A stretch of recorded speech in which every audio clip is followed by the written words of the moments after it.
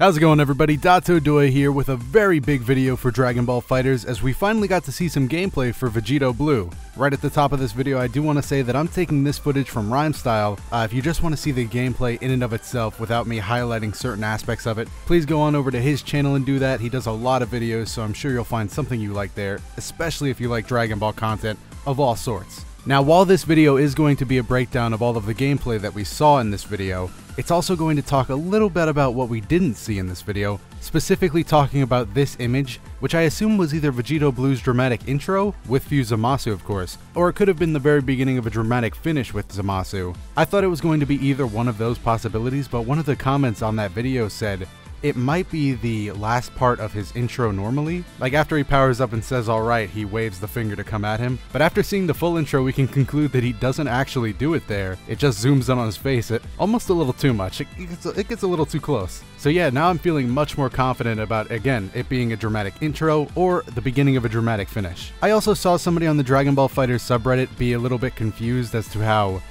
this picture of the final flash looked a little more powerful than his normal level 3. Just to clear up any confusion, this is a dramatic finish. That much is pretty much guaranteed. Obviously it has a little more power behind it, a little more of a dynamic camera angle, so this much has always been assumed to be a dramatic finish. There is no level 5 variation, the Shonen Jump did confirm that, so I just wanted to clear any confusion on that. With that out of the way though, we can finally start talking about the things that we did actually get to see in this gameplay, starting with what a lot of people assumed was going to be Vegito's down heavy, and I think we can all breathe a sigh of relief that it's not.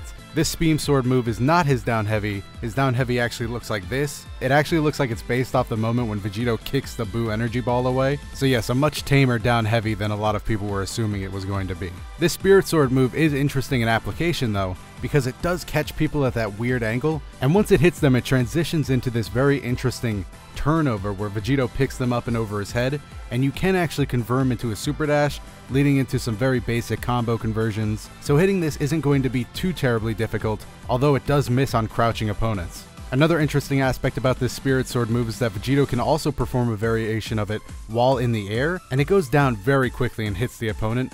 My guess is this is going to be extremely useful for when you're in the corner pressuring your opponent, and it's going to be opening up a lot of people on day one. I can almost guarantee that much at least. Up next, let's talk about this other move we saw Vegito perform, in which he jumps up in the air and throws 5 blue ki blasts. Now, by itself, the move is pretty lackluster. It happens really fast and might be extremely useful for getting that little bit of damage you need to finish off the opponent, but overall I wouldn't be mentioning this move if it wasn't for the fact that this is also his assist. That's right, when you call Vegito in for an assist, this is the move he'll perform. He'll come in at a very Vegeta-esque angle, and then he'll throw these projectiles down. And although the move by itself isn't terribly too exciting, I do believe it is going to find uses, especially for slight combo extensions and getting in on your opponent from full screen. It's far from being the worst assist in the game, but it isn't exactly going to be the best. At least that's what I'm seeing at this very early stage in Vegito's gameplay, obviously. Moving on, we have his move where he leaps up in the air and tosses the opponent back at the ground. We see it here. Obviously it doesn't connect like an actual combo would. You see the counter turn blue, but it is good to know that the hard version of this move does give a sliding knockdown. I saw a lot of people worrying that Vegito was going to suffer just like Broly does, where he can't get a sliding knockdown very easily without having to chase down the opponent. But the medium version of this move also works, but it is going to be interesting seeing how Vegito deals with having to toss his opponent in order to get a sliding knockdown. And then of course we have a normal Vegito can perform where he slides across the ground with his foot out. A very long... Oh no.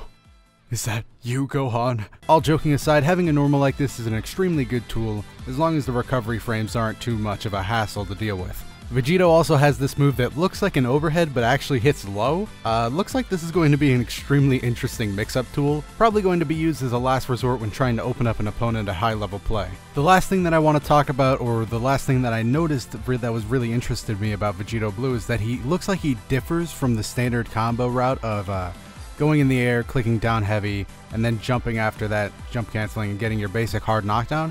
It looks like Vegito might be one of those characters where his down heavy in the air doesn't quite work like that. As you can see, he just throws out a knee. And the reason we can assume it doesn't work like that is we can clearly see the players playing these characters are doing that same combo with their other characters, but when they try it with Vegito, they just drop the combo entirely.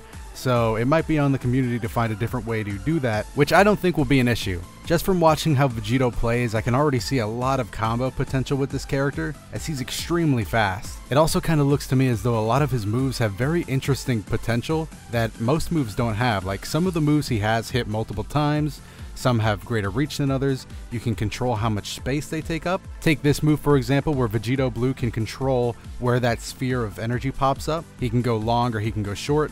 This is just one of the examples of Vegito Blue having more control over his combo routes. Overall, I think this character looks extremely fun to play, and I cannot wait to get my hands on him and do that week-long marathon of Ranked. Super looking forward to it. Let me know down in the comments if you noticed anything about Vegito Blue that I seem to miss in this video. While you're down there, if you like this channel and enjoy videos like this one, make sure to hit the like button and subscribe to the channel. I don't plan on stopping doing this kind of content anytime soon, but I would love to see some suggestions from you guys down below. Thank you so much for watching. I'm Dotodoya, and I'll see you in the next video.